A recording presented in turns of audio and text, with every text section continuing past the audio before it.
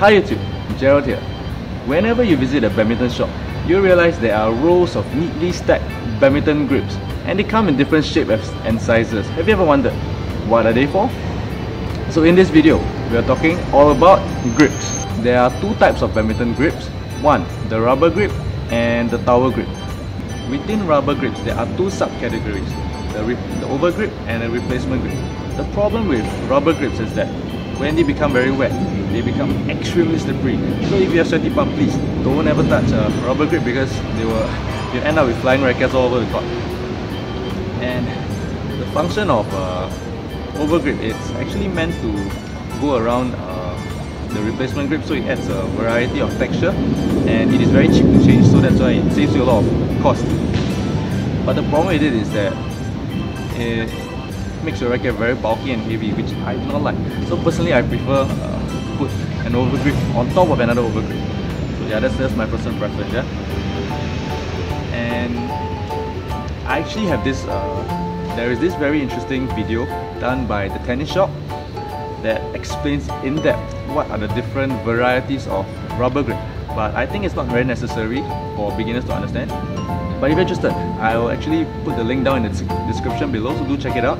And moving on to tower grips. The good thing about tower grip is that no matter how wet this grip becomes, it still maintains very good friction or how does it feel, such that you will not slip easily even if it's very wet. But the downside to this is that after a while it really stinks and it does not last as long as a rubber grip. And the more you use it, the rougher it becomes. So as you can see, this is like after prolonged use, and this is when it's quite new. The difference is this is really rough and this is smooth and nice. So personally, I prefer using tower grip because for intensive training, because I perspire a lot.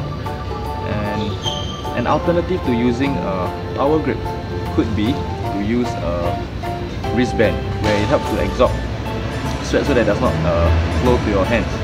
Yeah. And here's another interesting fact. Did you know that the badminton handle actually come in different sizes? And unless asked, most badminton shop assistants will not actually tell you that they have badminton rackets that come in a variety of different handle sizes.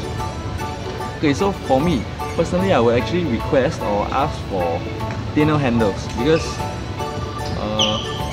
the advantage of having a thinner badminton handle is that you can wrap your grip thicker, so that gives you more comfort and cushion.